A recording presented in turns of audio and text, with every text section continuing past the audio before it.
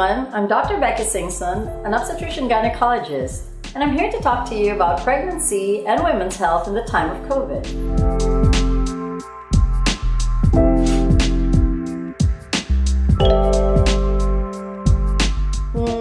Generally, immunization should not be given during the first trimester to avoid coincidental association with spontaneous abortion, which is common during the first trimester. Also, given that there's limited data available regarding the safety of the COVID-19 vaccines for people who are pregnant, it is best that we understand first the different kinds of vaccines for COVID-19 that are available right now. So currently, what is available under the emergency use authorization in the Philippines are Sinovac, AstraZeneca, and Sputnik, each of them working differently. Inactivated vaccines like Sinovac contain viruses whose genetic material has been destroyed by heat, chemicals, or radiation, so they cannot infect your cells and replicate, but they can still trigger an immune response. Inactivated vaccines are safe for use in pregnancy. However, there is no data to prove the safety of the inactivated COVID-19 vaccine in pregnancy at the moment, so we really don't know. On the other hand, Oxford AstraZeneca, Johnson & Johnson, and Gamaleya, Sputnik, which are viral vector vaccines, do not contain antigens, but rather they use your body's own cells to produce them. So a modified virus, which is the vector, is used to deliver the genetic code for the antigen. And in the case of COVID-19, we use the spike proteins found on the surface of the virus into the human cells. So by infecting cells and instructing them to make large amounts of antigen, which then can trigger an immune response, the vaccine mimics what happens during natural infection with certain pathogens, especially viruses. However, there are no data, again, specific regarding safety in pregnancy.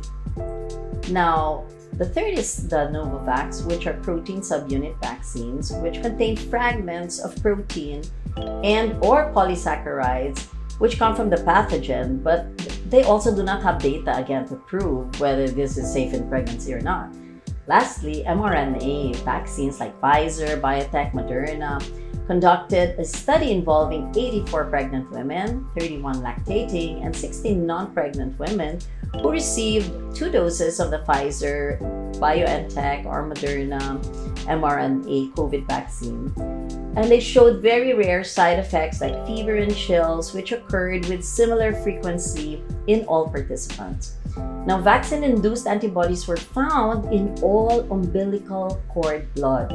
Although antibody levels were higher in the mother's blood than in the umbilical cord blood, the difference was not statistically significant. So these mRNA vaccines generate the coronavirus spike proteins by using the host cells. Well, these vaccines are unlikely to pose a specific risk for people who are pregnant. However, the actual risks of mRNA vaccines to a pregnant person and her fetus are really unknown at this time. Thus, mRNA vaccines should be offered to pregnant and breastfeeding women only if they are classified to be in the high-risk population group for priority vaccination, which includes frontline health workers and uniformed personnel. There is limited data on the safety of COVID-19 vaccines in breastfeeding women or the effects of mRNA vaccines on the breastfed infant or on milk production or excretion. However, vaccine-induced antibodies were found in the breast milk samples among women given the Pfizer, BioNTech, and the Moderna mRNA COVID-19 vaccine, which indicates that there is a transfer of antibodies from the mothers to the infants. Breastfeeding mothers who are part of the priority eligible population group may choose to be vaccinated if they wish. And there is also no recommendation from the WHO to discontinue breastfeeding for those who are vaccinated with Pfizer, BioNTech.